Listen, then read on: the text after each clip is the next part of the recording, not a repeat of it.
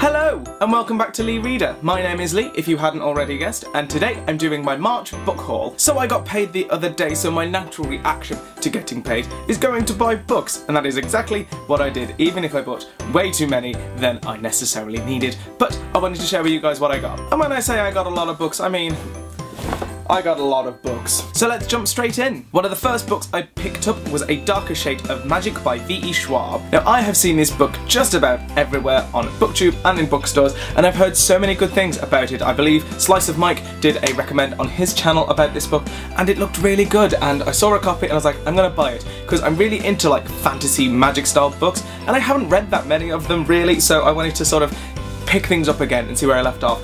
So I picked this up. It looks like a good read. I love the cover on this. I think it's really beautiful.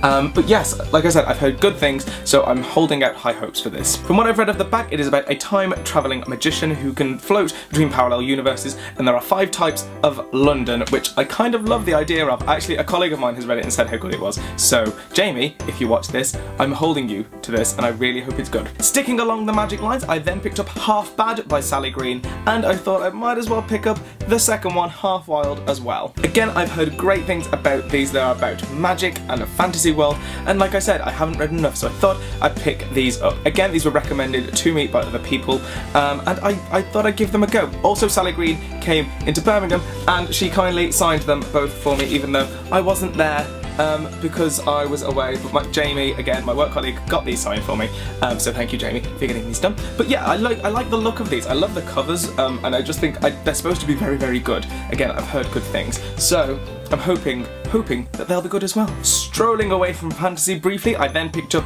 Dark Places by Gillian Flynn. Now this is the one book that always keeps catching my eye, and I always keep meaning to pick it up, so I finally did. I read Gone Girl a little while back, and I really enjoyed it, apart from the end, but we don't talk about that.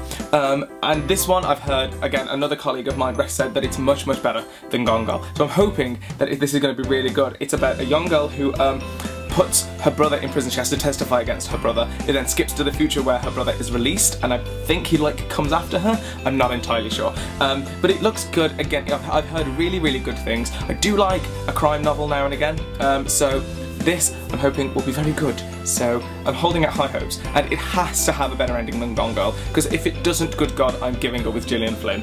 If you've read Gone Girl, just let me know what you thought of the ending, because I have major qualms with the ending of Gone Girl. I'm sorry if anyone here hasn't read Gone Girl, but I have major qualms. Qualms. Good word. Qualms. Following that, this cover totally caught my eye. This is Red Queen by Victoria Aveyard. I haven't heard much about this book, but I really like the sound of it. It is about 2 groups that is divided by power. There are the Silvers, who are like the kings and queens, they're the rulers, and then you have the Reds, which are the commoners. And this is the story about one of the Reds, who basically ends up in the Silvers' court, and I think it's going to be a bit Hunger Games with the fact they're trying to overthrow, possibly? I'm not sure, I've not heard much about this, but I really liked the cover. I thought it was just a really intriguing book. It kind of annoys me because it's the size of a hardback, it's like a trade paperback, but I can get over that. That'll be fine. But again, it looks like a good read. So talk about late to the party and missed the bus. The next book I picked up was The Maze Runner by James Dashner. Now this is one of the cool kind of special edition ones that got released here. I've never read The Maze Runner, and admittedly I only bought this because I watched the film the other day for the first time, and I really enjoyed it. I thought it was a really good film, and I was like, why haven't I read the books? So I know the second book's not supposed to be not so great, but I thought I'd give the first book a good go at least. So I picked up this really cool hardback version, like special edition. I believe it's signed as well on the inside. So yeah, I just picked it up. Hopefully it'll be good. I'm assuming a lot of you have probably already read it, but I haven't, so I'm going to give it a go. And finally is another colleague recommended book. It is The Three by Sarah Lotz. Now the synopsis of this book is that 4 passenger planes crash at exactly the same time, and there is one survivor from each plane. 3 of them are children. The 4th is an adult who doesn't live long enough to carry on in the story, but she leaves a voice message that will change the world, apparently. And I'm guessing it's going to follow the story of the 3 children. It sounds a bit sci-fi. I don't really know. I've not heard much, but my colleague is just absolutely raving about it and said how good it was. So I'm hoping, again, that it's going to be an interesting read. I do like sort of the dystopian stuff, So I'm hoping this is going to be very good. And that is the haul. Like I said, I picked up a lot of books, and I'm probably not going to be reading some of them for a while because my TBR list is already huge. So I'm gonna try my best though to get as many read as I can and then get them reviewed and stuff. So if you read any of them on this list though, let me know in the comments below what you thought. If you liked them, if you didn't, let me know your favourites of the ones I picked, and let me know which ones you'd be interested to read as well. And that's it for today's video. I hope you're all well. I hope you've all had lovely, lovely weekends. I realise it is a Monday, it is another week, so if you're in that Monday mood, power through. It'll be great. So yes, I hope you're all well, I hope you're all lovely, and I will see you on Friday with a brand new video. I hope to see you then. Goodbye.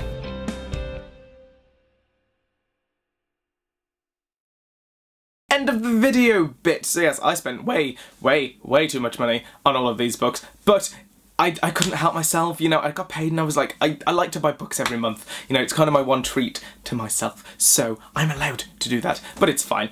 So yeah, let me know if you've read any of the books on my list, let me know what you've thought. I hope you're all well, thanks to any new subscribers who have come along. My last video was my Paper Tens reaction video, and that did, like, super well, so thank you for anyone who watched that and enjoyed it. Again, if you've seen the Paper Tens trailer, let me know what you thought, and again, if you've read the books, let me know what you thought of the book.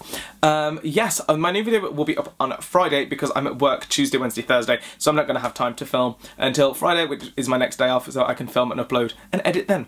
So yes, so that'll be when my next video goes online. I have planned it, I have written it all down. I'm not going to give you any spoilers though, because I can't quite remember what it is. I will once I've looked, but yes, so there'll be a new video on Friday. Again, thank you all for subscribing, watching and liking, and I'll see you on Friday. Goodbye.